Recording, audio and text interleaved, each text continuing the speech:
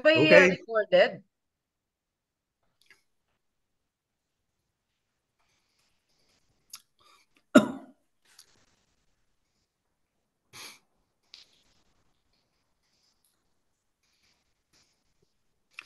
Everybody looks good. Super dupe.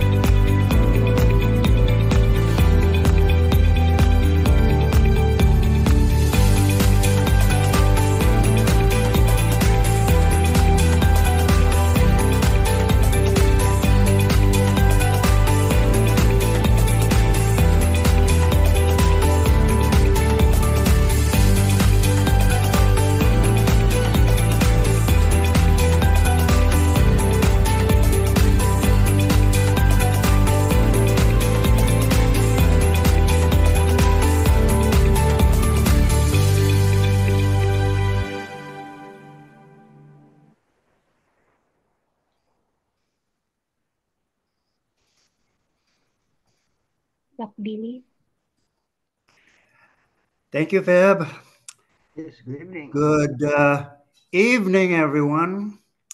Good evening to those joining us from the United States and also those that are joining us from the Pearl of the Orient, the Philippines. Tonight, we are going to be talking about sociology. PAASE is always talking about the physical sciences, but tonight we're going to change the subject a little bit because it is also science. About a couple of days ago, there was an announcement in PAASE that there is an experiment in space about the alloid particle. Apparently, this is a particle that you can throw, and it maintains its center of gravity. It works on Earth, but they were trying to find out whether it works in space. But we are not going to talk about that tonight. We are going to talk about the social sciences. And I am going to be joined by Dr. Joost Santos of George Washington University. I am, by the way, Dr. Silverio Cabellon Jr. of the UP College of Medicine and the University of the Philippines College Medical Alumni Society in America. I am being joined tonight by Dr. Santiago, who is also of the University of the Philippines College of Medicine, chair of the Class and Chapter Development Committee of UPMASA. And with me tonight is Dr. Victoria Herrera, who will be doing the question and answer period. So tonight we're going to do away with the physical sciences, and we are going to delve with social science. For the program tonight, the speaker will be introduced by Dr. Felicitas Santiago. After Dr. Santiago introduces the speaker, we'll have the speaker, and then the question and answer period will be hosted by Dr. Victoria Herrera and Dr. Joost Santos, my colleague in this webinar series, will be giving their closing remarks. So, Fe, the podium is yours. Hello, good evening to one and all. Good morning if you are in the Philippines. Right now, I'm doing this from my hometown of Hagonoy, Bulacan.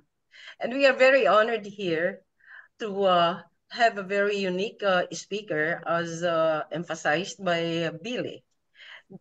Honorable Dr. Reynaldo D. Pagtakahan, with so many acronyms after his name, as you can see it. He's from Bacoor, Cavite, has 4 children, and just like the dream of people that graduates from the University of the Philippines have come to America for further training. He went to St. Louis University Children's Hospital and is graduated there in 1967. He arrived in Winnipeg from St. Louis in 1968 and became a Canadian citizen in 1974. He is a fellow of the American College of Chest Physicians, 1976. He is currently a retired chest specialist and professor of pediatrics and child health, widely lectured, and the author of several journal articles and textbook chapters. When Canadian historian Charlotte Gray featured him in the Canadian Medical Association Journal, she noted, and I quote, Dr. Pagtakahan has a long and distinguished career as a pediatric respirologist. He provided exemplary care to many young people from all corners of Manitoba society. He enjoyed a reputation as both an academic clinical scientist and a teacher. On November 21st, 1988, Dr. Pagtakahan created history as a political trailblazer, the first Filipino elected to Canada's parliament. He is a member of parliament for Winnipeg North from 1988 to 2004, 16 years. As critic for health, he was parliamentary secretary to the Prime Minister and senior cabinet minister. He helped secure, first, compensation for patients with hemophilia who received HIV-tainted blood, the Aboriginal veterans and former prisoners of war.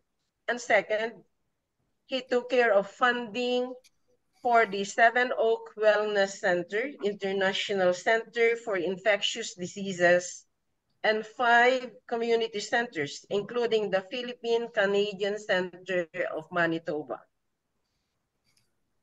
Greater was his gratitude when he persuaded 3 ministers of immigration to return to Canada on humanitarian grounds, 2 Filipino deportees, and to cancel the imminent deportation of another 2. In his book, Filipino Achievers in USA and Canada, Filipino historian Isabelo T. Crisostomo observed, Pagtakahan's dedication to medicine, medical education, and research is matched only by his passion for community involvement. It commenced shortly after he arrived in Canada in January 1968 and continues until today. Whenever leadership is needed to address varied community challenges, his presence appears ready to oblige. Dr. Pagtakahan penned the Kayumanggi editorial, A Challenge to Unity, which promptly united the community. He hosted the UP Vocal Ensemble at the Manitoba Centennial Concert Hall to highlight Filipino music and talents. He appointed to the Winnipeg Police Commission. He helped eliminate discriminatory hiring criteria.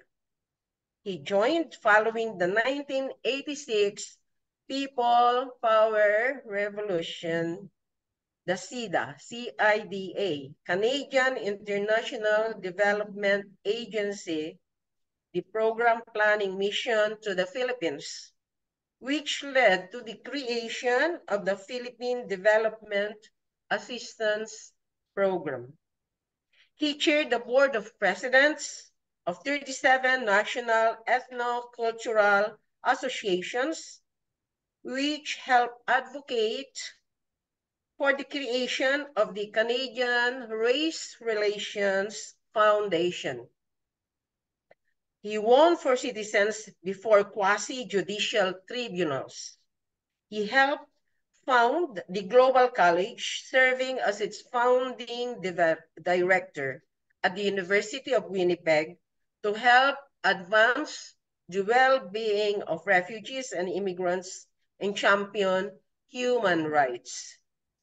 Presently, he serves on the Advisory Council of Immigration Partnership Winnipeg and the Board of Directors of St. Paul's College Foundation in the University of Manitoba. If you look at his picture, you will see so many acronyms after his name. He is an inductee. He is a lifetime member, King's Privy Council for Canada, PC. An inductee, OM, Order of Manitoba. LL.D, Doctor of Laws, honoris causa, UP Manila, 2002. Sc.D, Doctor of Science, honoris causa, University of Perpetual Health, Rizal, from the Janela Foundation, School of Medicine, 2010. M.Sc, Master of Science in Philosophy, University of Manitoba, 1969. And of course, MD, UP College of Medicine, 1961. He has been a recipient of Queen Elizabeth's Silver, 1977, Golden, 2002, and Diamond, 2012 Jubilee medals. Currently, he has a column, a byline in the Filipino Express titled Medisina at Pulitika, pre-COVID 2012 to 2020, dealing mostly with Canada's Medicare system, and 2020 to the current time, mostly around the COVID issues. His latest editorial has been about Palestine and Israel.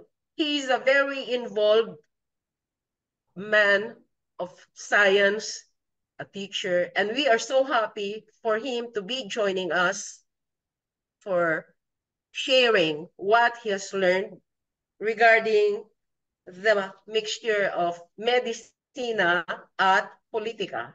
Dr. Pagtakahan. Thank you.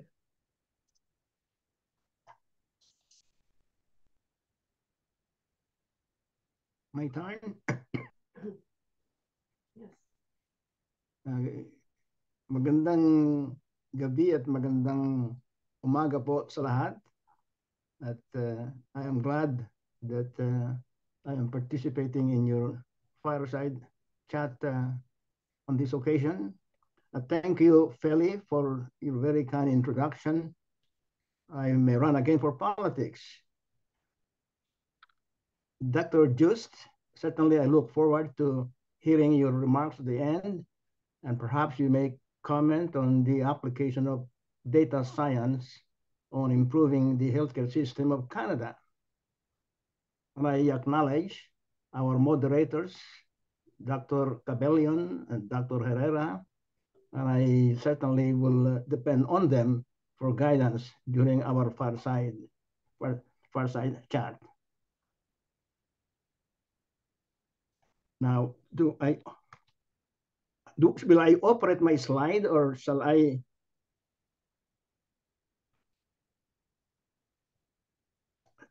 Okay. Medicine and politics. So I will touch on both of these topics, and I will focus on Medicare as a consequence of challenge, I call it, from Dr. Cabellon. Now, actually, this Medisina and Pulitika, as written here, almost in our vernacular, is firstly to respect our culture and my deep love for the homeland.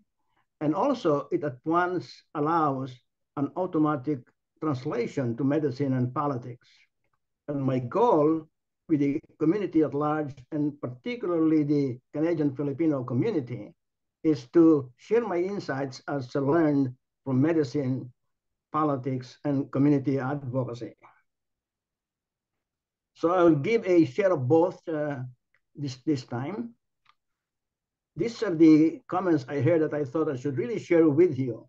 I have been touched by this quote from our immediate past president of UPMASA, Dr. Cabellon, who said in one of our email exchanges, "Many hands make heavy work light."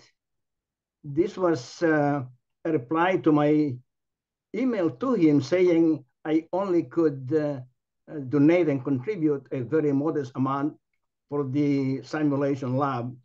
And promptly, Dr. Henry Echeverry, our incumbent UPMASA president, re-echoed sentiment and said any gesture, great or small, taken together with the rest, equates to one great leap. And I see the application of these words of wisdom to many that I'm sure in the future I'll be able to use. And so one of the things I learned during this exercise, and also I would like to continue to remember them, and I thought on the basis I will share with you as well.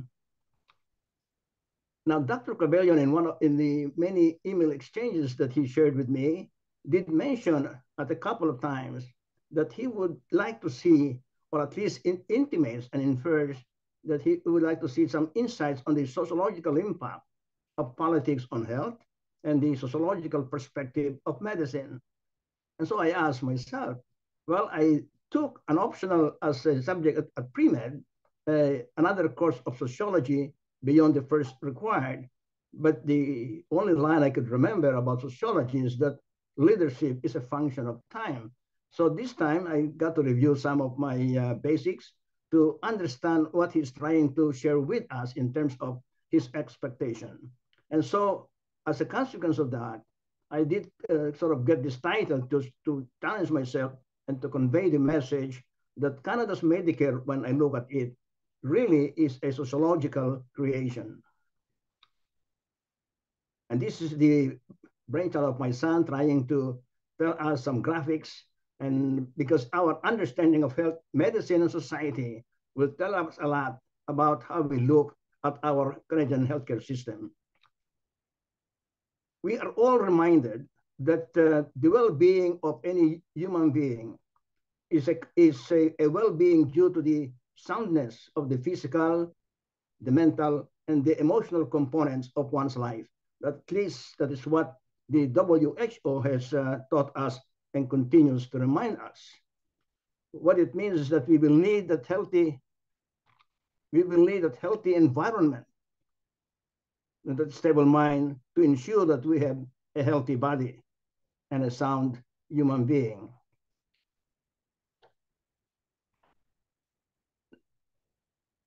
We as physicians, we have been trained, or at least during my time, to continue to look at disease or illness as a consequence of a biologic disturbance, whether genes, bacteria, virus, or what have you. We search by and large, finding the scientific basis for illness and disease.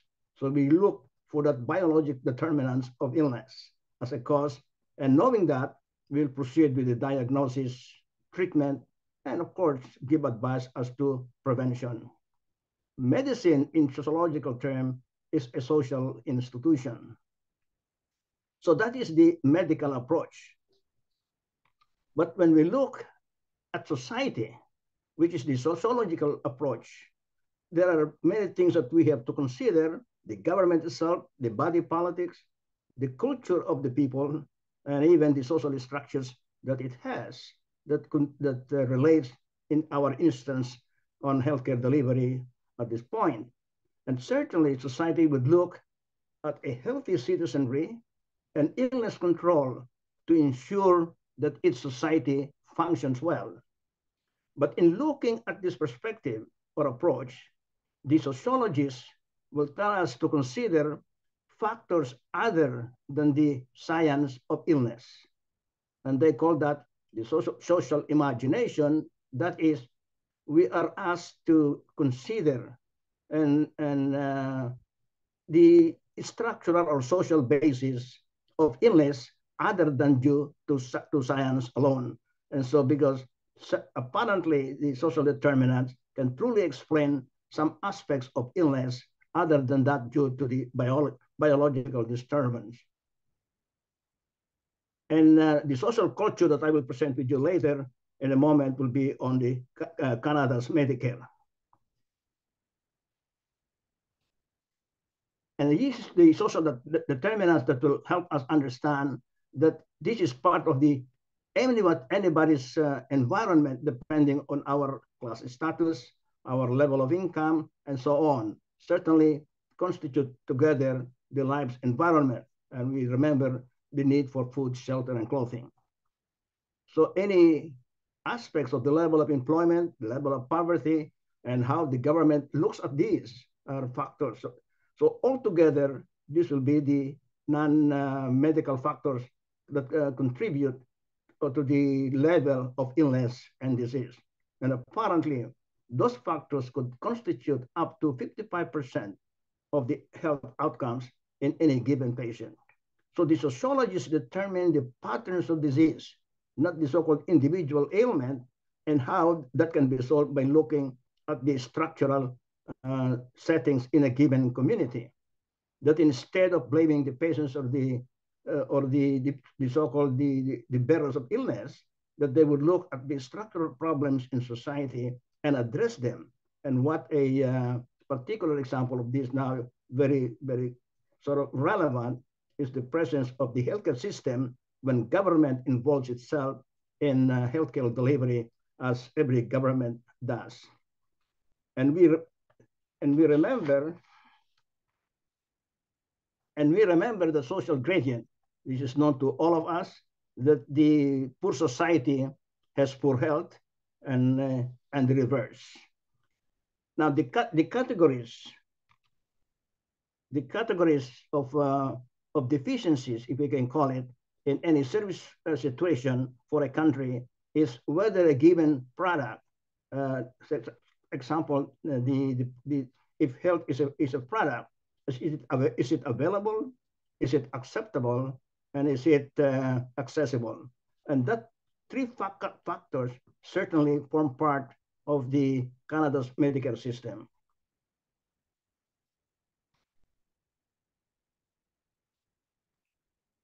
Now, it is interesting that the history of Canada's Medicare really was a political struggle. And at the end, it was a triumph. And the Premier Tommy Douglas of Saskatchewan, one province in Canada, pioneered this particular healthcare system delivery thing. Now, why was it a political struggle? So what I have in the next slide is to show you the evolution of the system, Canada's Medicare, and I have divided it into about 3 segments for the size of the print on the slide, from 1919 to 1962. 1919, when the veterans were returning from the Great War,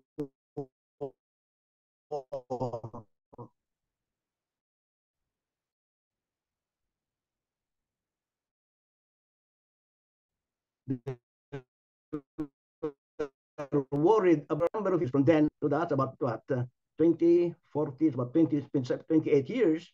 And then Premier Douglas of Saskatchewan, one premier of one province, introduced the health insurance to cover the cost of hospitalization only on hospital services.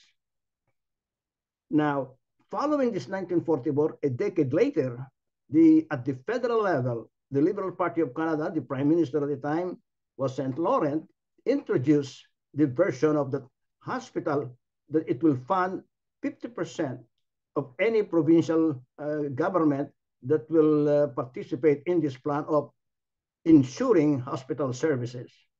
Unfortunately, he lost the election, and the progressive conservative Prime Minister Diefenbaker won. He continued that initiative of offering 50% federal funding to any provincial government who will participate in ensuring the hospital services.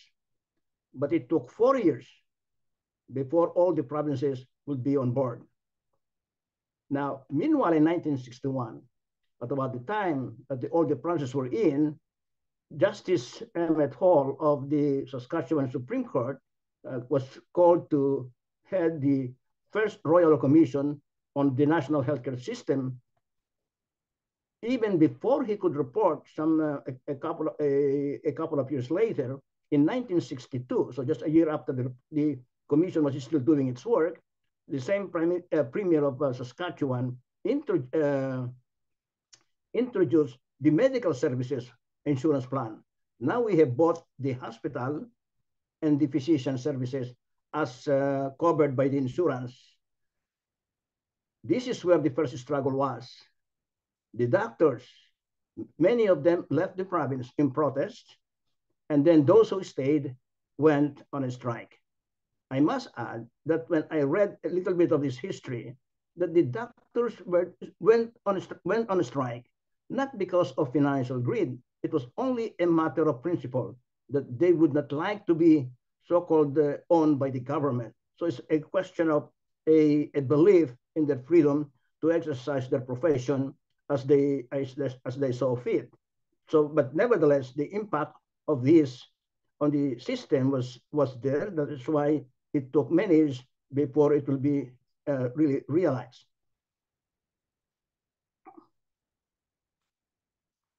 Then in 1964, when the report was given, in fact, Justice Emmett Hall was recommending both hospital and medical services be given national coverage, but in addition, including prescription drugs as well as home care.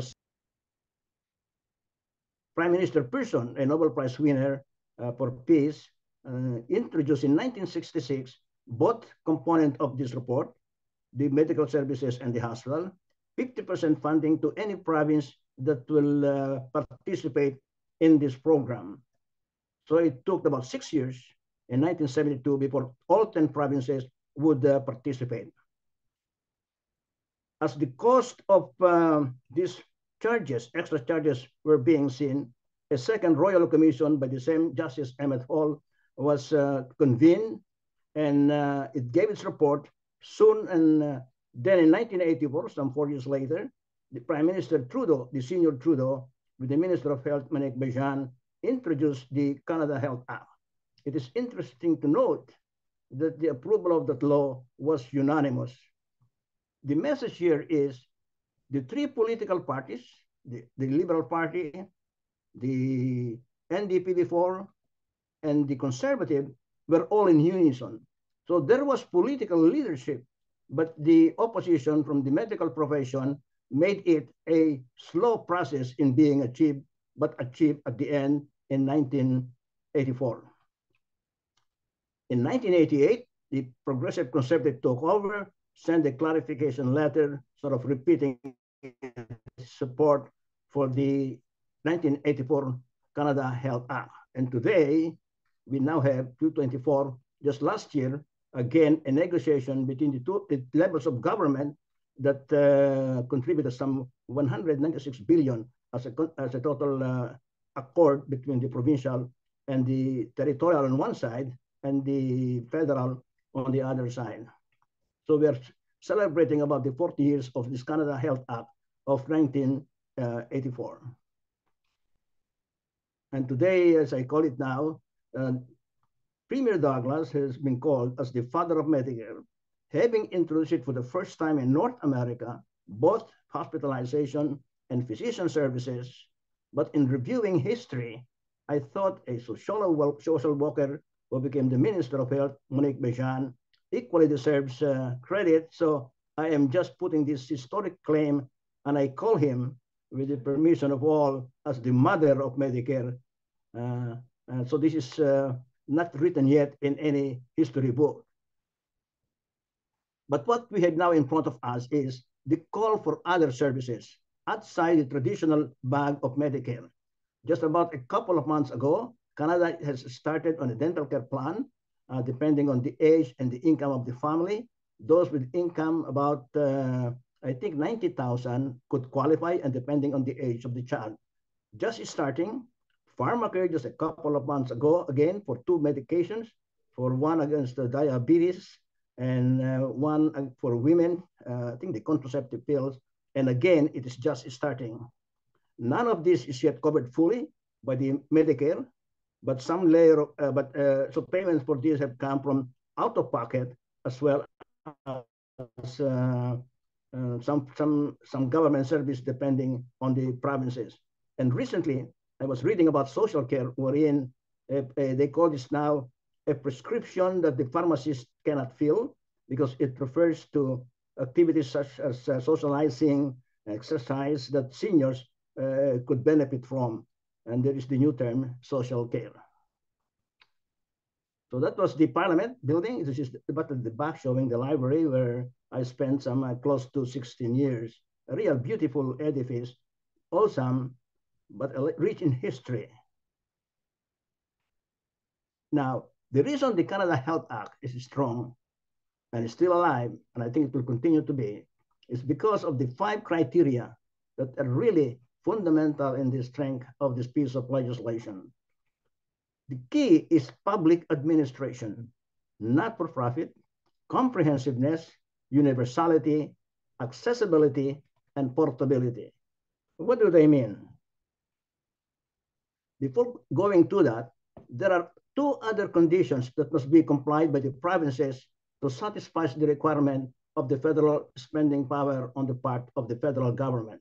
That is, no extra billing for practitioner services, so the doctors may not add any extra billing beyond the negotiated cost of coverage between the public administration and the practicing physician, no extra billing. The second condition is that there will be no extra fees, user fees that healthcare facilities would offer. And so with these two conditions, I call this the two prohibitions. Now we have the criteria, the public administration, wherein that should be non-profit and a public authority. And this single payer system has controlled the cost of healthcare costs significantly. Comprehensiveness, whereas all the insured health services shall be insured by the insurance plan.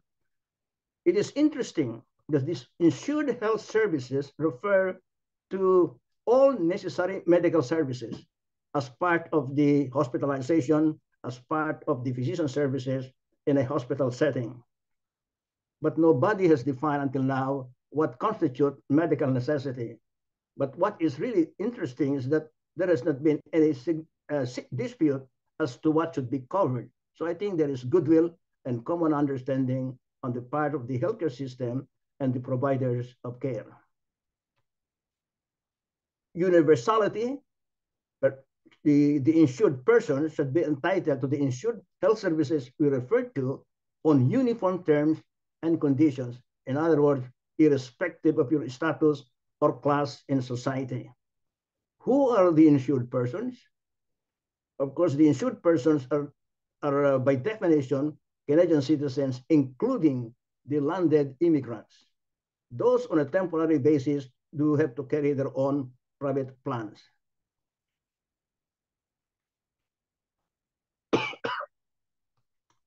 Accessibility is the fourth criterion, and that access to these insured health services, again, must be on uniform terms and conditions without any other barriers or financial. These financial barriers were the one I referred to earlier, the two conditions, extra user fees and extra billing. Other barriers refers to, say, distance because of the diverse nature of Canada. Some transportation accommodations may have to be made. And this is important when trying to regionalize the healthcare units and healthcare center. This fourth criterion was not in the original plan that was passed a few years earlier when this was tried. This is a new addition strengthened by Madam Monique Bejan.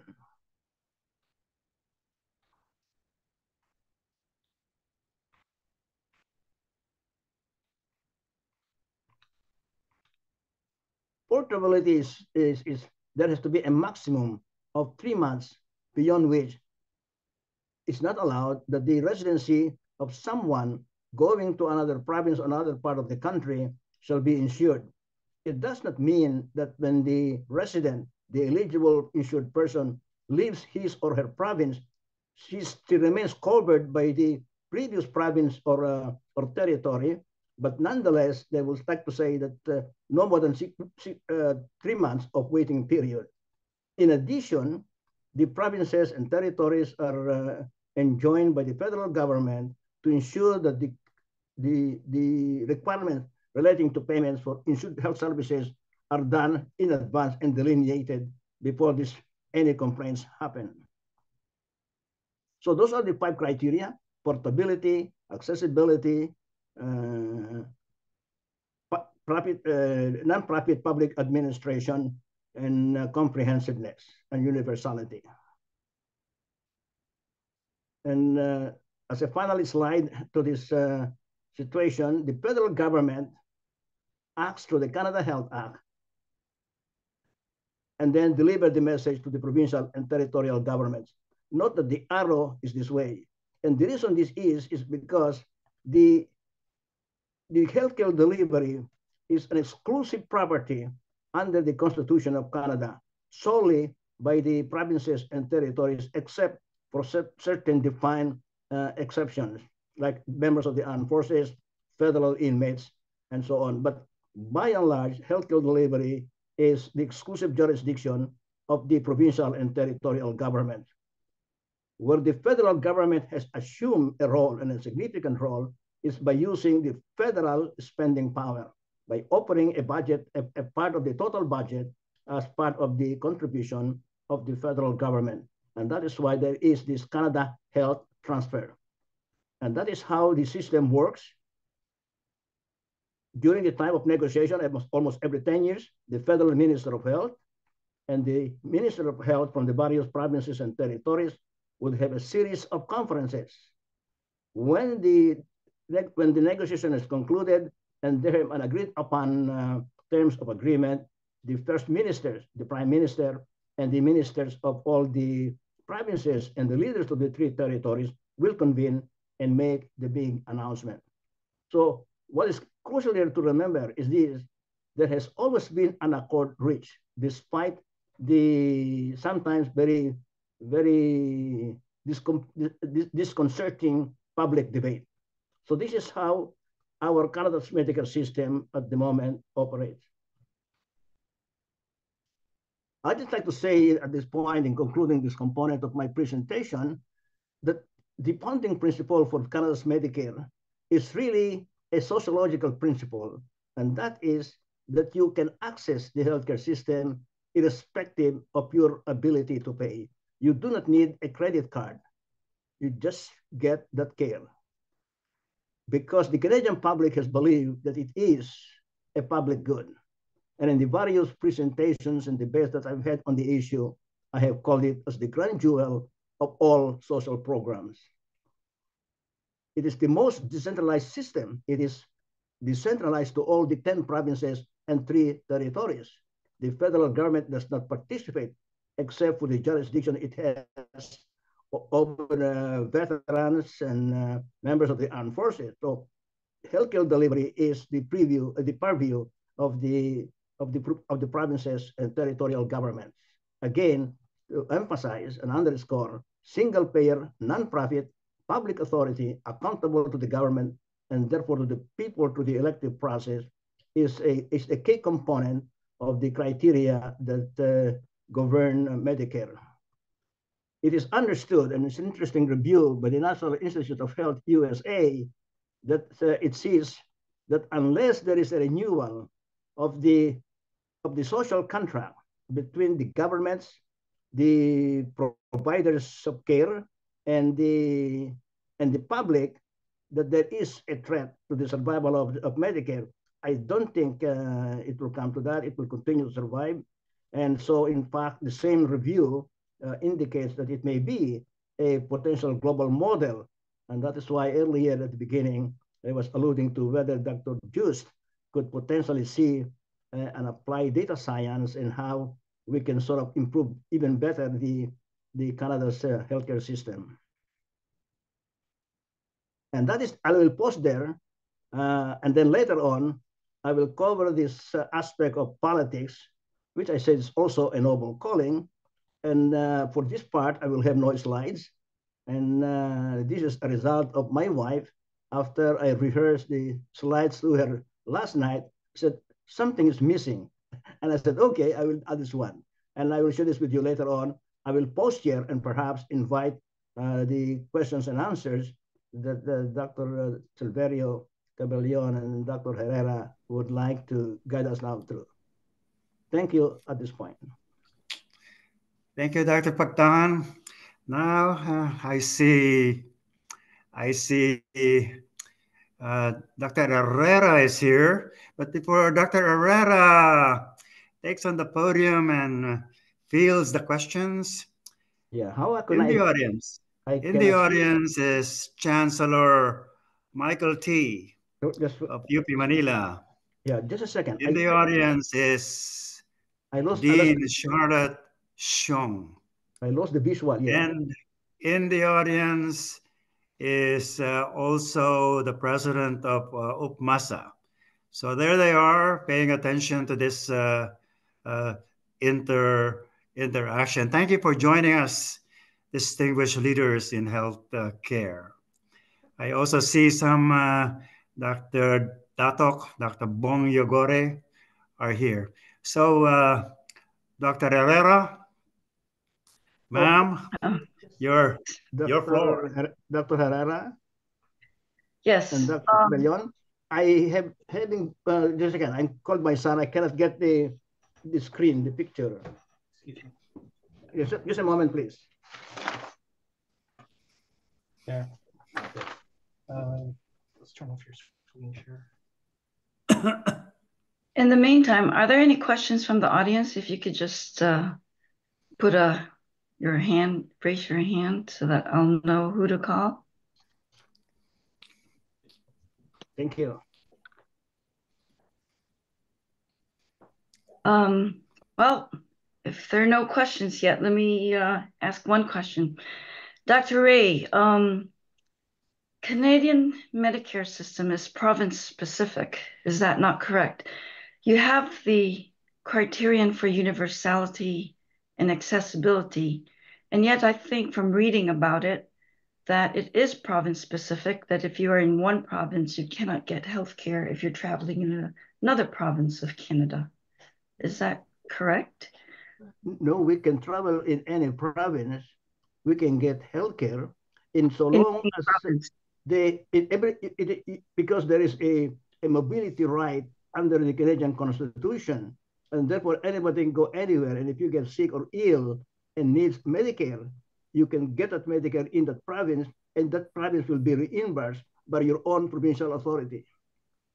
Okay, well, that's good to know, because that's not the available online information, which probably needs to be correct. Sometimes there's difficulty because a province may have a different fee schedule, and that is why they will continue to have the debate. Okay, well, they try to make it as much as possible the same, but they are covered by the province before they become fully eligible in the province, and they have only up to 3 months. At that time, the province where the resident begins to settle permanently must have approved their residency eligibility at that point. But the cost will be reimbursed. Okay. If there are no other questions, I will ask my second. I do have a question.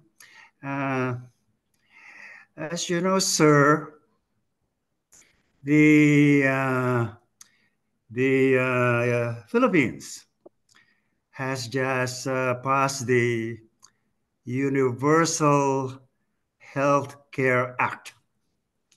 And the presence of Chancellor T kind of puts a little underlining here, because they're trying to implement the act. The Philippines, as you may probably know, about several years ago, started the PhilHealth system as the national insurance system. But I believe there are still some private insurance that are happening here.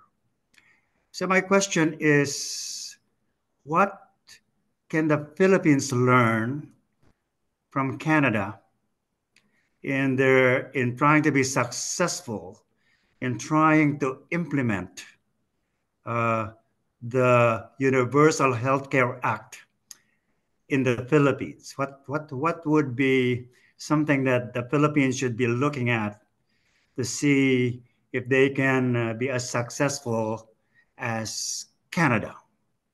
Yes, the question is very crucial and has to be asked. It is not easy. For one thing, we have to study the attitude of the government, the attitude of the provinces, that we have so many in the country, and the levels of income of each of the provinces to support this. So they have to come to a conclusion as to who will do the total budgeting. Now, I understand it, in the Philippines, there is no exclusivity in terms of who deliver healthcare. That may make it easier in so long as they have the cooperation of all the provinces. and with the national government. Now, what I am not so clear now is who has the taxation power in the Philippines? Is it solely the federal, or do provinces impose taxes as well? Because the source of funding for our system in Canada is the public taxation.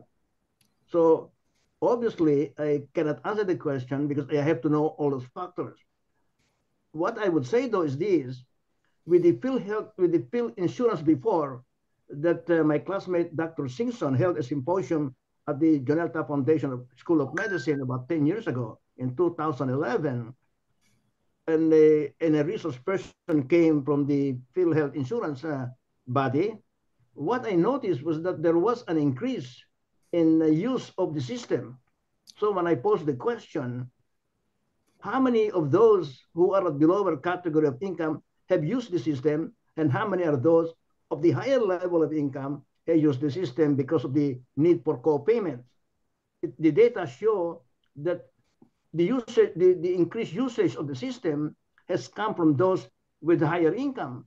So to me, it is not quite the intent of the act, because in that system, if that trend would continue, then the lower income people will be subsidizing the higher income people because they cannot afford to have the co-payments, and therefore they're not utilizing the insurance system. Back to your question, could it learn? I hope we can share information.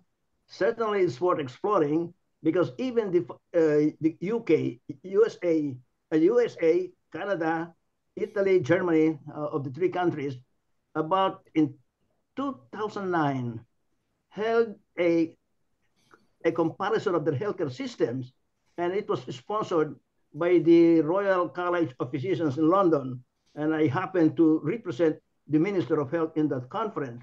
So a similar conference could be held under the sponsorship of one body who has an interest on the issue and a lot of expertise.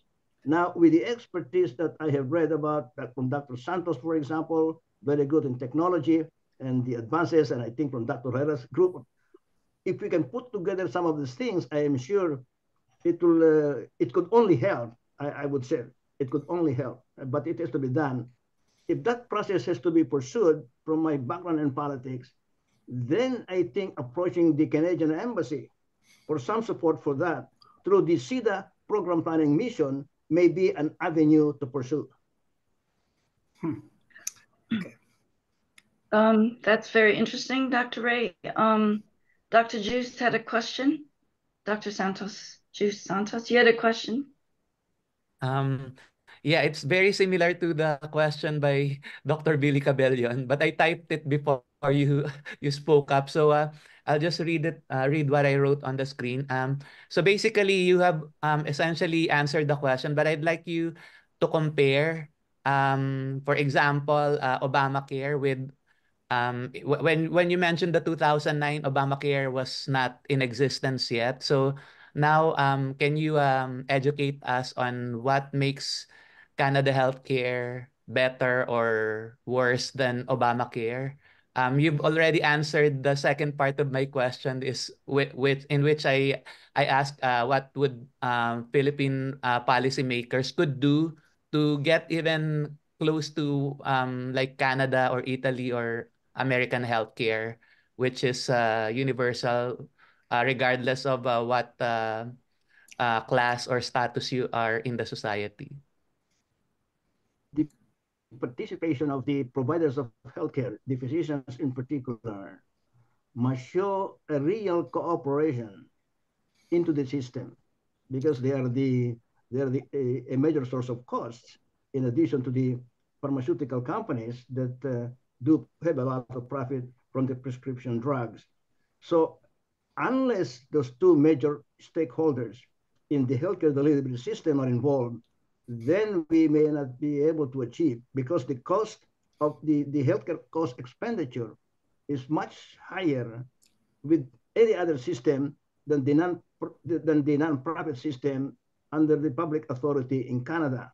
I think, ideal as it may be, from my point of view, it is not easy, because then you have to face that particular medical lobby And I knew that because we faced it in Canada. The groceries went on strike. I myself refused to renew my membership. I could not believe that in 1971, 72, and I said I could not believe that they will not agree. I must add, however, that today the Canadian Medical Association is one of the strongest supporters of Canada's Medicaid. So it can happen, but it takes time. Let's assume, Dr. Ray, that funding, or in the Philippines, let's assume that funding is not an issue for now. What lessons would you advise the Philippines as they set up this universal care are the key elements for universal care? So you say it's the medically necessary care. What about care for disabled children, for example? Is that considered medically necessary? You know, the disability support. What about integrating medical education with the healthcare system or the nurses, for example, all the different professions? What would you advise? We can't solve funding for now. I mean, that has to be solved. But in terms of the elements, in other words, what would you think are important? And what lessons, as Billy said, should have been done from the beginning rather than come in after? Well, certainly, you mentioned factors, the people with disability, very crucial. Even in Canada,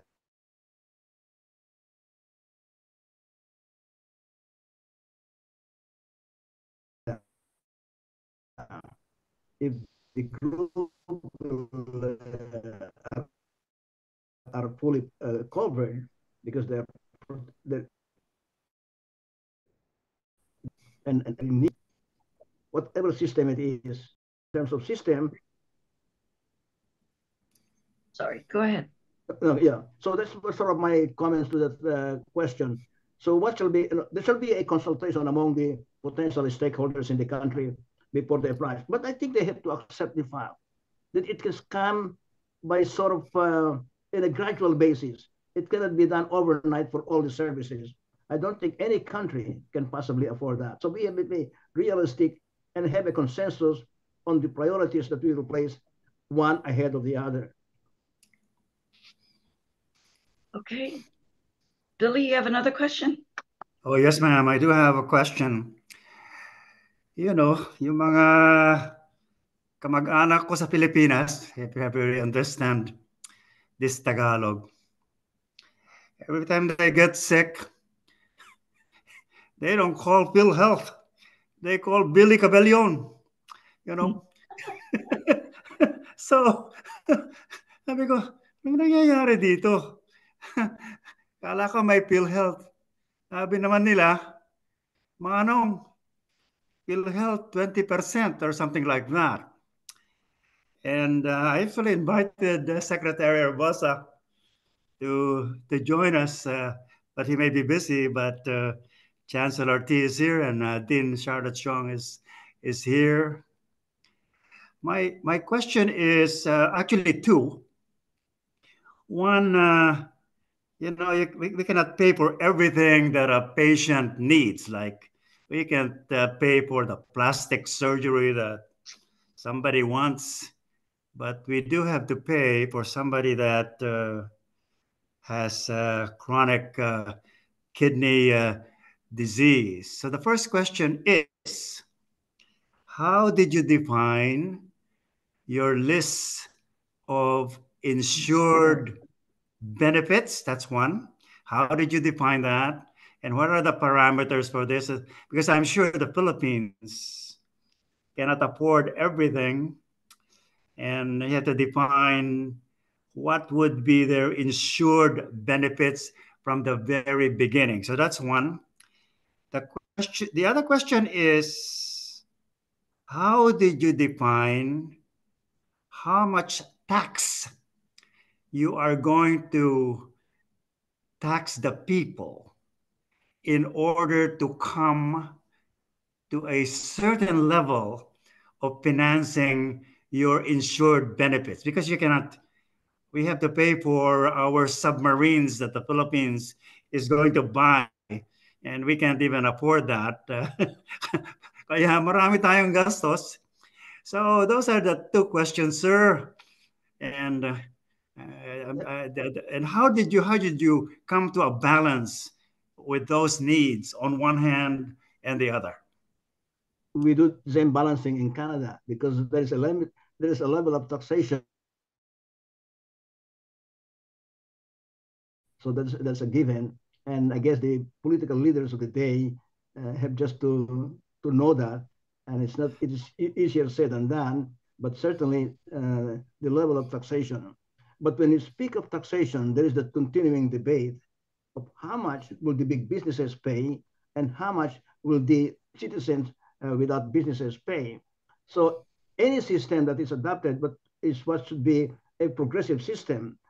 And my belief, at least this is part of my political philosophy, is that the more you have, the more you have to pay, even as a percent of your total income, and not the absolute amount. Because looking at the absolute amount can be a drop in the bucket in your total income. And your total income, we know, because you're in business likely, will be a good number, will be tax deductible on a good level of amenities that you have. So I think society and the people in that levels of income must also recognize and acknowledge that. And I think with good political leadership, that can be forthcoming. Not easy, but it can be forthcoming. Now, on the question of what will be insured, I think you were referring to who will define the medical necessities that have to be insured. And I alluded to that in Canada, we have not defined that, but they all agree that whatever you provide as doctors in the hospital, necessary for the care of the patients, not the fringe benefits, not the television, but the required for your healthcare, will be insured. And there has not been any debate, and there is no formal definition. And whatever the hospital will provide to the patient care must be insured. Again, it is not specified whether you must have this kind of luxuries or what have you. I think from the experience of Canada, it is best not defined, because then upon definition, then you will be a source of interpretation and conflict that money and effort will be lost based on the goodwill of the providers, the physicians, the nurses, and the hospital administrators. From the experience of Canada, I would leave it undefined, because after 40 years of experience with the Canada Medicare, we have had no problem, and it has not been defined. That's why I alluded to that in my earlier presentation. On your initial comment, I would just like to add my comment. It is interesting. When I started after high school, I knew I would find a day job and go to a night school studying law, perhaps journalism as an option. My mother said, when we get sick, we get poorer. We would like you to become a doctor. And my dad said, my tatay, oh, you will go to UP, the best medical school and the cheapest tuition fee. And that's why I ended in UP, right?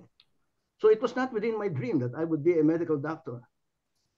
And I thanked them. I asked my mother, I asked them, how can you possibly support me? And her answer was simple, with the grace of God. So the grace of God has still kept me alive until now. That's great. That's wonderful. Dean Chong, do you have a question? I see you. Yeah, good morning to everyone. It's really a very interesting talk. Dr. Ray Pagtakahan, I really enjoyed your presentation. It's a utopian dream for us to have a really working universal healthcare. I've talked to some officials of the World Bank, and they grabbed in my shoulders, told me that the Philippines cannot afford it if we actually maintain the kind of healthcare delivery that we're doing now. So it will take a revolution. I think we need to be able to find a good balance as to what our doctors should be able to provide and what can be provided by other healthcare workers. There's an ongoing conversation now with the Department of Health, so I'm actually late for that meeting because I would like to listen to you. But it's really interesting, the 5 aspects that you mentioned. I think that yes, it's true that we need to be able to provide universal access. And my experience for hearing health is the same. I advocated for universal newborn hearing screening in 2007. It became a law in 2009. So there's universal newborn hearing screening that can be paid for by PhilHealth. And just about 4 years ago, we had the PhilHealth provision for hearing aids for children with disabilities with respect to hearing. And that pilot hospital is PGH. So we are now able to provide free hearing aids and speech therapy services for hearing impaired children at PGH. And hopefully that will be a model for the whole country. And just about 3 years ago, during the pandemic, we launched a national cochlear implant program where we are able to provide free cochlear implants to children who will not benefit from hearing aids. So I believe that pockets of care like this, different services can be packaged as such. But it was a very difficult and challenging proposition in the first place. Initially, the OH didn't want to support universal newborn hearing screening. Then they said that we cannot afford it because Philippines is poor.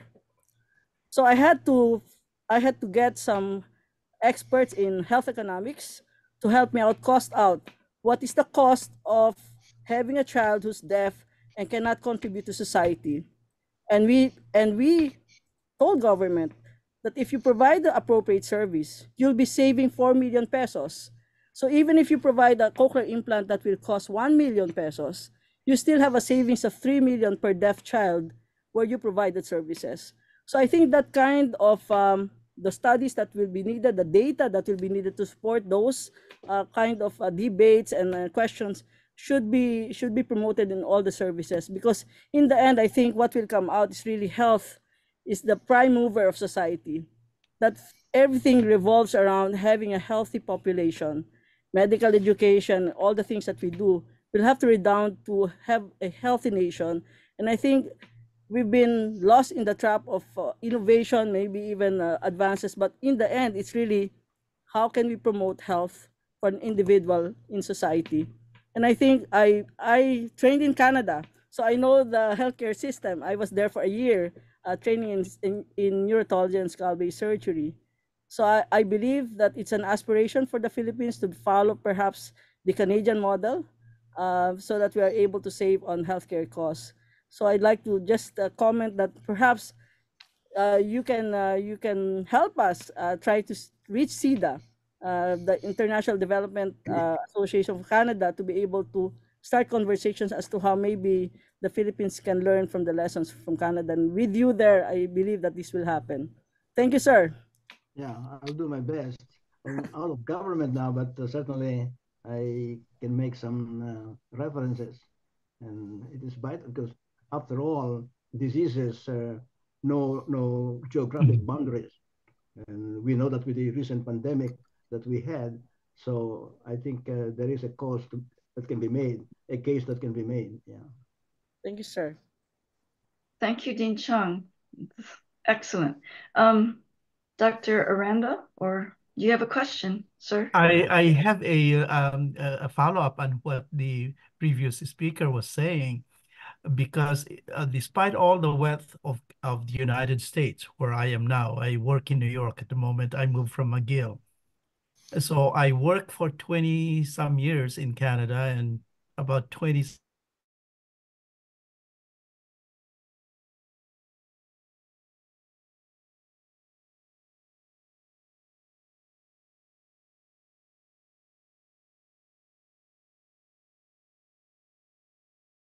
rate of the United States is much, much worse than Canada, or it's not as good as Canada. So what the previous speaker was saying is that if you target certain population or certain items or certain diseases like newborn screening, you probably can slowly go into a successful model wherein you gradually move towards increasing the number of medical acts that are provided by the government. But I don't think you can do right at the very beginning what Canada has. Believe me, I was a fellow at McGill when this problem was started, and all my attendings went on strike. Went a few months to the tremendous difficulty of all the residents and the fellows who have to take over some of the medical jobs that the attendings did not want to do. So it was really quite difficult. But I think it's probably slowly that you can bring this, not the way that Canada has started. The one thing that was very interesting with the Canadian system was that I remember in Quebec, during the early phase of the Medicare period when it was introduced, the taxes, the provincial tax went very high up, and they were making a lot of money. So that during the Medicare system was even offering grants for to improve delivery of healthcare, not for science, but delivery of healthcare. And then it gradually had more problems thereafter, and I left the Canada and came to the United States. So I don't know what all the other issues are. So that may be one way of doing it, is what you were saying. You can get a universal screening program for newborns. You can improve the healthcare of mothers who are delivering their babies.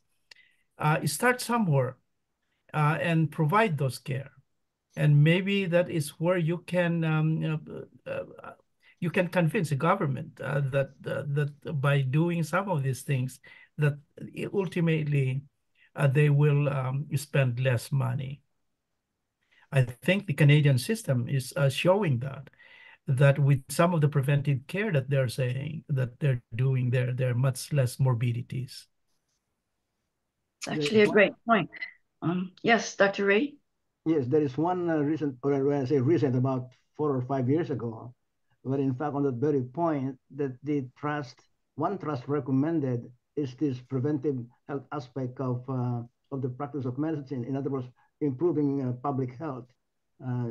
During my time, and that's now more than 50 years ago, the Pulitika centers was really in this array. So much so that I, considering public health at one time, was discouraged. It was not there. And so that is one part. If the system has not changed, I don't think it has significantly changed. That has to be looked into the aspect of public health in the country. And public health is a very strong relationship with the Johns Hopkins University. And so again, the thing can be tapped. And certainly in the forefront in terms of prevention is very crucial, particularly in a country when infectious diseases are far forefront than anywhere else. So I cannot agree more with you. Ray, I have a question for you. Could you comment on the applicability or effectiveness of all the 5 criteria or the 5 essences of the Canadian system? For instance, accessibility is a big issue. Comprehensiveness is good. Universality is good. But there are some components of that are not properly or not well applied. So what particular component am I hearing you clearly? Accessibility. There are many patients there who cannot access the kind of care. As I alluded to in the Canadian requirement, when we look at accessibility, it must be done on uniform forms, meaning to ensure that the level of income is not a hindrance. Also, that user fees and extra charges, once an insurance plan is put in place, will not be added on by the providers of care. And the second point is the distance, because that certainly creates a problem of access. Okay, so those things are taken into account. And in Canada, I must share, we still have a lot of disparities in healthcare when we look at our First Nations people who live in the reserve. And in fact, it is the consensus that unless we solve that, we're really headed for trouble.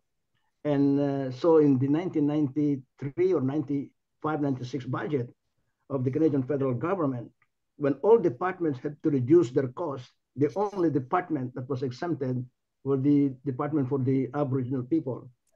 To indicate that we had called the priorities, they cannot be reduced. And so there is a call up for priorities. So accessibility certainly is a very vital issue. in any healthcare system that will be introduced.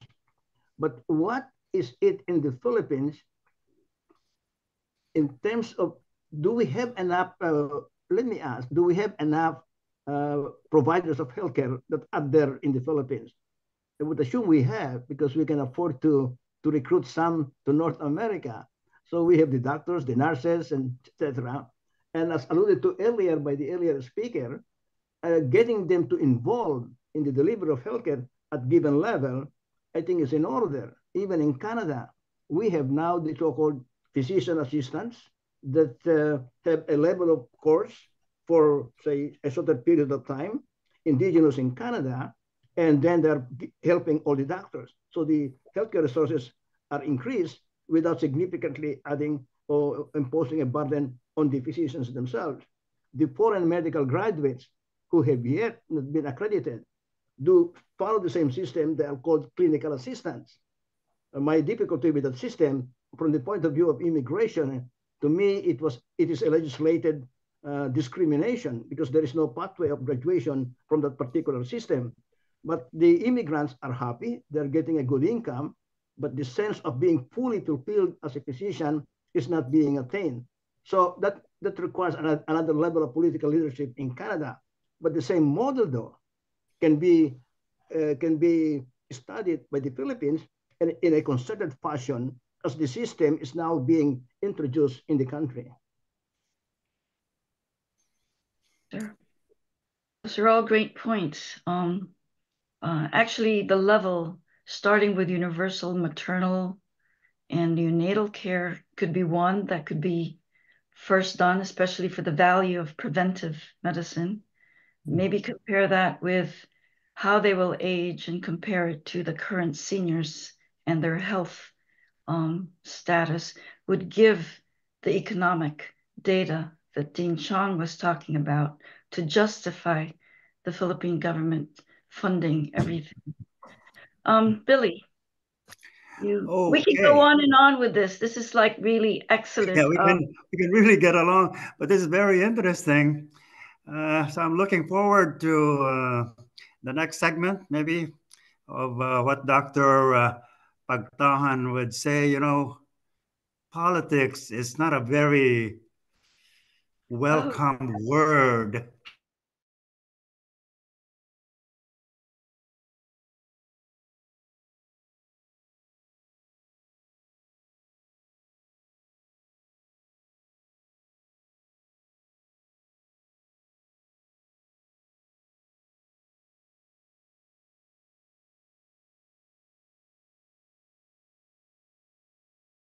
Senator Kennedy, why did you go to politics?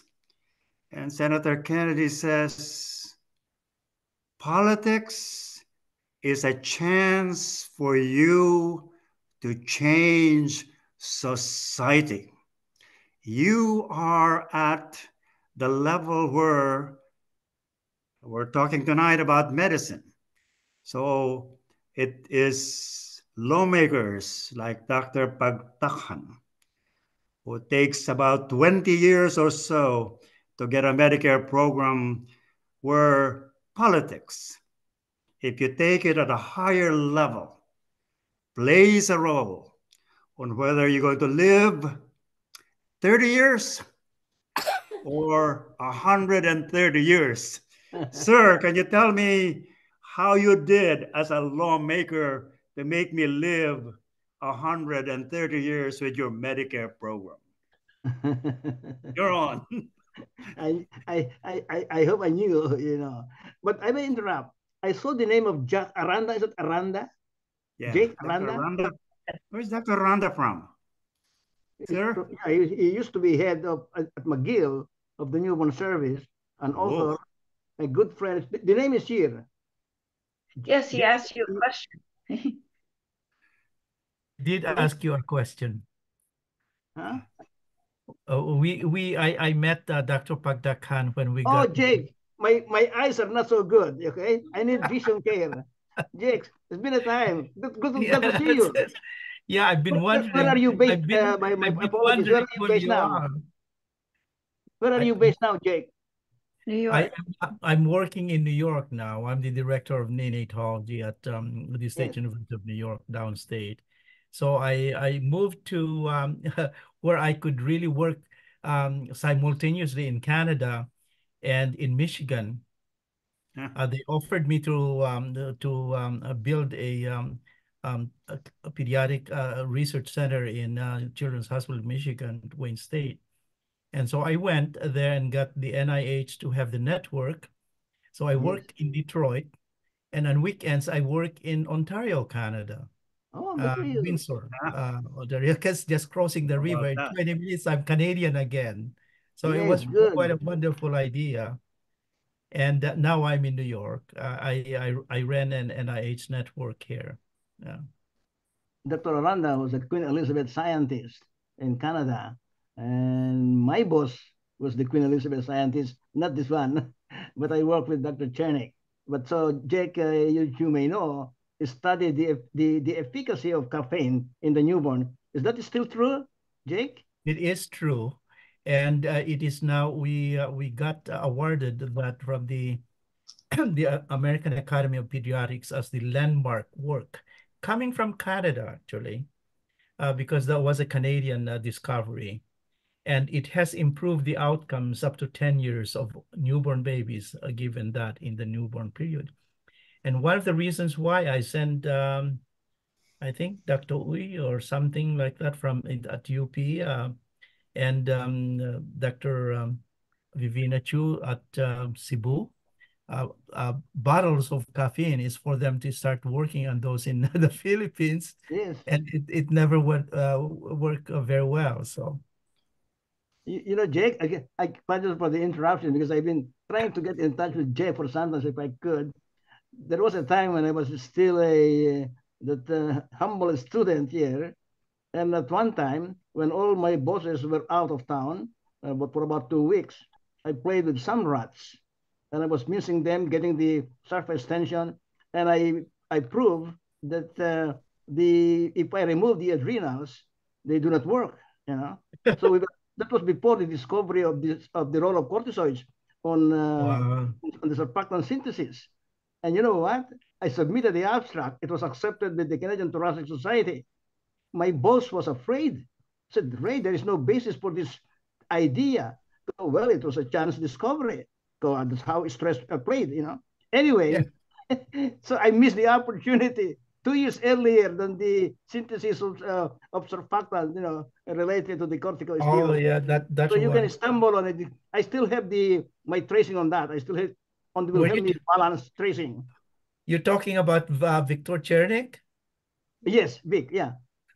That's yeah, I tease him every now and then. I still see him. He was the first.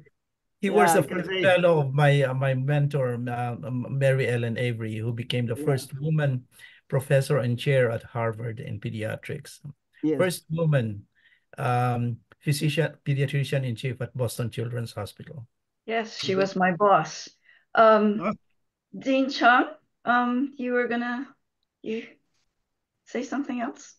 I was saying that if there's a study that you'd like to be able to do here at the UP College of Medicine, please feel free to contact us. We have a lot of scientists and young MD PhD students who are really just raring to have all these different projects go on. So please contact me if there's any project that might be of interest. I will make sure that we do give you the scientists that will work on these projects. Yeah, we have a lot of projects, particularly with some of these new drugs that we are developing for newborns. They are actually all drugs that we are trying to figure out how best that we could use them. The problem is that we have difficulty contacting you. How do we contact you there? I have my email cmchong@up.edu.ph. Okay, we'll figure that one out. Yeah. We'll make sure you have it, Dr. Aranda. Right. Billy, do you want to continue the questions, or you want Dr. Santos? No more. I'm looking forward to the comments of Dr. Pagtakahan on politics, and then we will follow with the closing remarks of my co-hosts for this webinar series on health, medicine, Sir, Yes. Dr. Pagtakahan, your comments on your political career this time. How much do I still have time for that? Yeah. Okay. Well, I was rehearsing my slides with my wife, my first critic, and she thought it was dry on Medicare alone. So she said, you have to include a few of what you had done in Parliament. I go, where do I start? I said, well, let's start about the compensation for the hemophiliac patients who received HIV-tainted blood. She remembers that. But then Dr. Santiago, I just said about that in the introduction. Perhaps I should start, it will be sort of ad lib and you can comment. But the greatest feeling of fulfillment I had in Parliament is that when I succeeded in bringing to the country two Filipina deportees on conversation with the Minister of Immigration, one when I was in opposition and the other when I was in government. And the one in the opposition, the case she lied about her marital status. Her lawyers argued the most, and she had one of the best lawyers in the country. Unfortunately, she lost the case, she lost the appeal, and she was deported. So then a community member approached me and said, what can be done? So since I am not a lawyer, my only approach is to appeal to the minister on humanitarian basis and find out, does she have a true remorse? Has she learned from the mistake that she had? And in what status of living was she now? I'm in Canada, she was in the Philippines. So how could it be? I would never represent anybody without having talked to the person. Fortunately, about 3 or 4 weeks later, I had a schedule to be in Manila. I interviewed her, and what struck me was when I asked her, do you have a child? And she said, yes. And said, shall I report about it? I said, you have to. Okay, you can hide it if you like, but you can never get your child again ever in Canada if you return yourself. Oh yes, I will. So I used that as a force, as a measure of her true remorse. But when I told the minister back in Ottawa, oh Ray, I mean, she has a child? Yes. But then I told the minister, Madam Minister, it is a good sign. She is now having a deep remorse. To make the long story, she was allowed to return to Canada. And the other one is a poignancy to it. This one was about to be deported. She had lived together with her fiancé as a pen pal bride for about 55 days. The fiancé visa was to expire in 60 days. So she had only 5 days. She went to a lawyer, advised to file an asylum claim that, of course, lost. To appeal the case, she approached me at that time. I said, well, your chances of really winning the case on appeal are almost nil. But consult with your lawyer, I am not. And if he gives you a chance, but don't accept the word you have a chance. Say, is it 50%, 25%, 5%, or 0%? Otherwise, anybody has a chance. And so she came back, she has no chance. And why spend another cost? So at that point, I took up the case, and humanitarian grounds, I argued with the minister. But I remember one note. The minister at the time, Barbara McDougall, also the minister responsible for the status of women in Canada. So I remember the last note in my covering letter said, Madam Minister, may your responsibility for women extend beyond the women of Canada to the women of the world. I think it touched her heart. She allowed her to stay. So I thought of that as sort of in a one-to-one. It's a real fulfilling experience because you're able to make a difference in the life of a citizen or the life of a person. Another one was beyond our province in Edmonton. She was a live-in caregiver, and the same thing, she would hide in the church.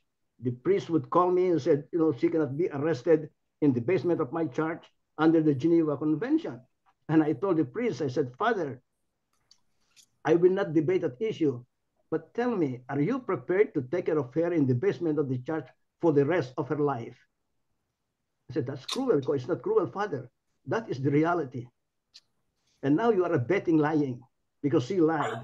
Okay, the second woman, or in this instance, the third.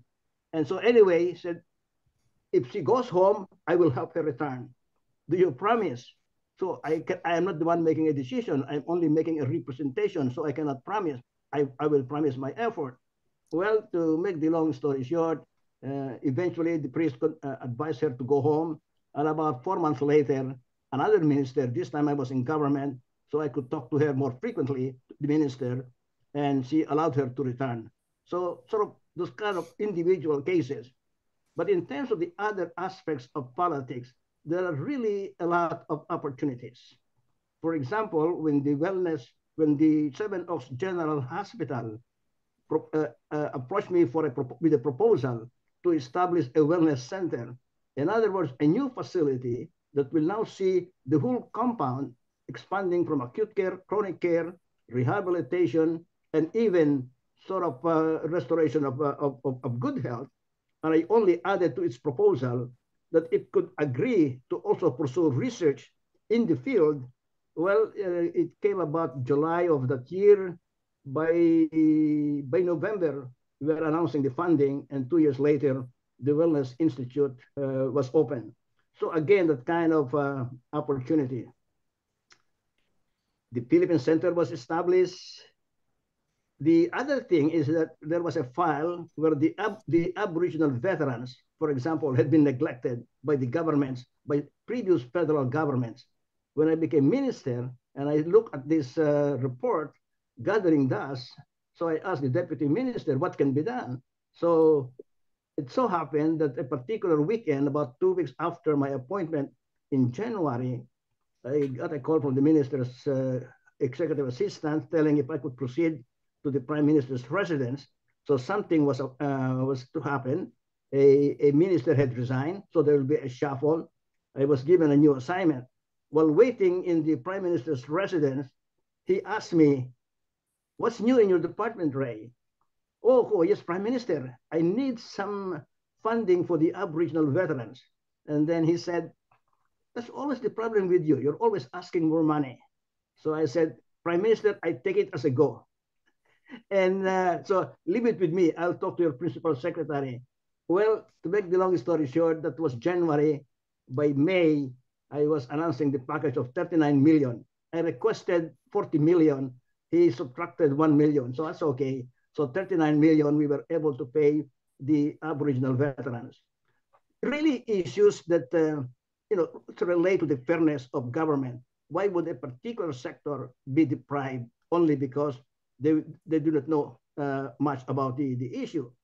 And one last component, as a former Minister of Veterans Affairs, was the former prisoners of war. 2 or 3 of them had been complaining in the public for several weeks or months because they missed the deadline with which to apply.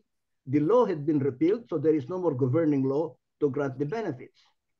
So previous ministers did not have the opportunity to solve the problem. When my time came, I asked my deputy, "Do you have a cut list of the former prisoners of war that you can verify the claim for benefits?" He said, "Oh, yes." And I said, "Do we have a record that they had been written to?" So we check, none. And there are 17 more, or total of 17, who had not received benefits. So I asked the deputy minister, I said, "What do I have?" "Well, minister, you can invoke as the ex gratia principle." So I have just invoked it. So we paid the 17 former prisoners of war their compensation, 20,000 each. Little things that one can do, and but sometimes can be neglected in the work of a member of parliament or a minister just because of how busy they are. So I had the opportunity and privilege to have some of them, So these are some of the things. In 2003, for example, after the first episode of SARS, which reached Toronto, that really bothered me. And so when the G8 science ministers, at that time Russia was still included, in Berlin, when I went for my first meeting of the science ministers at the time, I presented on the threat of infectious diseases. So there were so many opportunities that one can have and do good in parliament. So I would really encourage colleagues, if the opportunity arrives, to consider a career in politics. As has been alluded to, politics will be with us forever. At the same time, I know that politics are only one level, the politicians are only one level higher than murderers and thieves, whereas physicians, we are only one level below the ministers of the faith. So how to change? But I think we can challenge ourselves when the opportunity comes to really accept it. And I think, as I remember saying at one time, when the opportunity was there, that we should continue healing beyond the boundaries of medicine. So those are some of the things that I just like to share very briefly. If you have any more questions, I would be glad to answer. Thank you. Thank you very much. Well, the last segment of our fireside chat tonight will be handled by Dr. Santos. Dr. Santos is my neighbor here in Washington, D.C. He is professor at the George Washington. I don't know, Jose, eto mga doktor nagsasalita ngayong gabi. Ano bang perspective mo sa mga pinapag-usapan namin ngayong gabi? From a scientist, and Jose also is a board director of the Philippine American Academy for Science and Engineering. So, sir, will you give us your perspective of what you heard tonight? Thank you. We would like to acknowledge first and foremost Dr. Ray Pagtakahan for such an engaging talk on the synergy between medicine and politics. I'm sure everybody here, myself included, were inspired and learned a great deal from the knowledge and experience of Dr. Pagtakahan on the essence of medicine and its importance in the domain of policy and politics. Thanks also to my colleague, Dr. Billy Cabellon and Dr. Victoria Herrera for organizing and moderating this fireside chat, as well as Dr. Fe Santiago for doing the introduction for Dr. Pagtakhan's impressive track record of accomplishments. And of course, to the ever reliable February for making the program run smoothly for this event, as well as the past and subsequent PAASE meetings and webinars, which I encourage everybody to attend. So once again, we are very grateful to Dr. Pagtakhan for sharing his invaluable insights on the intersection and synergy of medicine and politics. Your words of wisdom encourage and motivate us to follow your great examples, perhaps pursue, as what you said, a career in politics. Your words of wisdom encourage and motivate us. And also, we're inspired to proactively contribute to the Philippines in the countries where we reside now, and as well as the global economy by leveraging our own unique skills and capabilities. It is personally music to my ears when you mention the important role of data science to enhance the delivery of healthcare to the public using the 5 criteria that you mentioned in your slide, namely public administration, comprehensive, universal, accessible, and portable. May I request February to show on the screen our certificate of appreciation for Dr. Pagtakhan?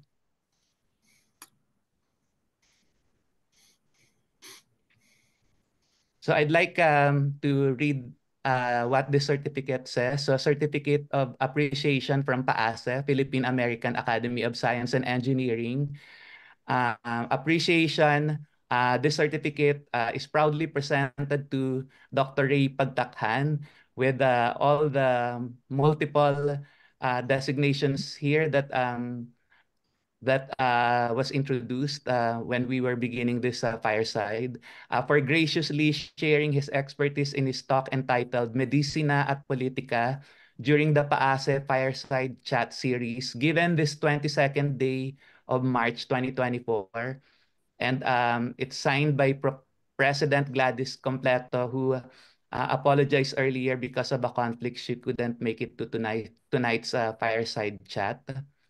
Again, let us applaud Dr. Pagtakhan, and I think everyone here deserves a pat on the back for an undeniably successful event. Thank Good you so night to much. everyone in the US and Canada, and good morning and happy Friday in the Philippines. Dr. Thank you so Pagtakahan, much. thank you And so much from the bottom of my heart, personally, as probably the non-doctor here. I'm a doctor, but a fake doctor. But I truly appreciate the huge respect that I have for doctors like you, and more so for you for contributing significantly in the delivery of accessible, comprehensive, universal, portable healthcare to Canada.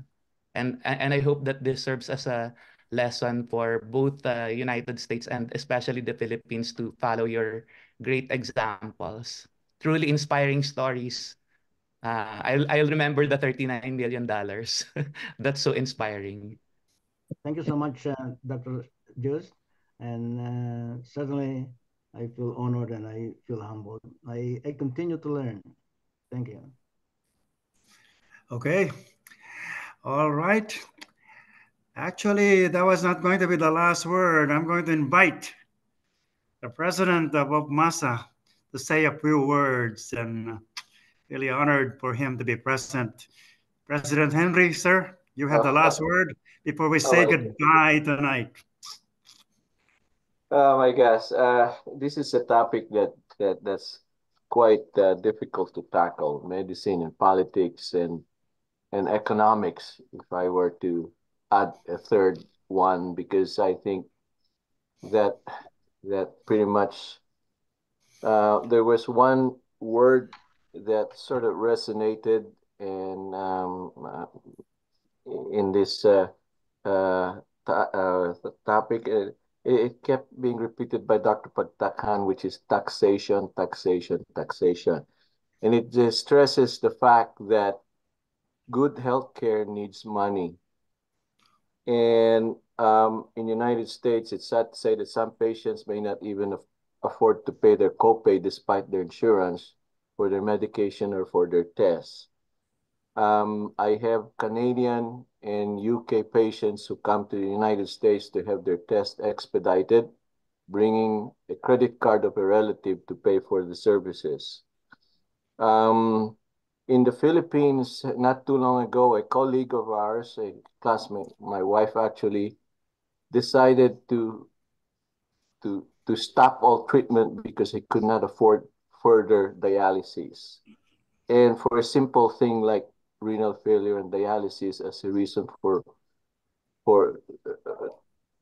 to pass is kind of sad, and it boils down to economics again. Way back, I remember our dean, Florentino Herrera, talking to us, saying, you have to also save for your health. We have to educate people that, you can buy your cars, you can buy your good things in life, but don't forget to save money for your health. Um, uh, Again, all of these programs will need the economics part of it for it to be successful. Sometimes that's the sad truth. Um, but again, Dr. Pagtakahan, I really admire the path that you took, which is going to politics and making sure that you make a difference in other people's life.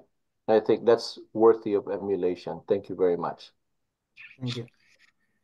Well, ladies and gentlemen, all good things must come to an end. But Dr. Santos and I would like to underline his invitation. We are the co-host for webinars. We handle all sorts of disciplines, whether it's the space age, whether it is DNA, whether it is the social, political, economic aspects of life. We are going to tackle them. And thank you, Dr. Pagtakahan, for such an inspiring and enlightening evening this morning. So, and thank you very much, everyone. Fe, Eclares, we cannot get this thing going without you. So thank you very much, Feb, for hosting this. We really appreciate it, and I want to express that publicly. So, good evening, everybody. We were very honored with your presence tonight and morning. Thank you, and we now say goodbye. Salamat po. Au revoir. Salamat. Good night. Thank you. Thank you all, Dr. Herrera. Bye. Okay, leave now. Thank you, Felicis, Feli. Okay. Are you still in the Philippines? Lada. Okay. Thank you, Billy. We'll be in touch. I will leave now.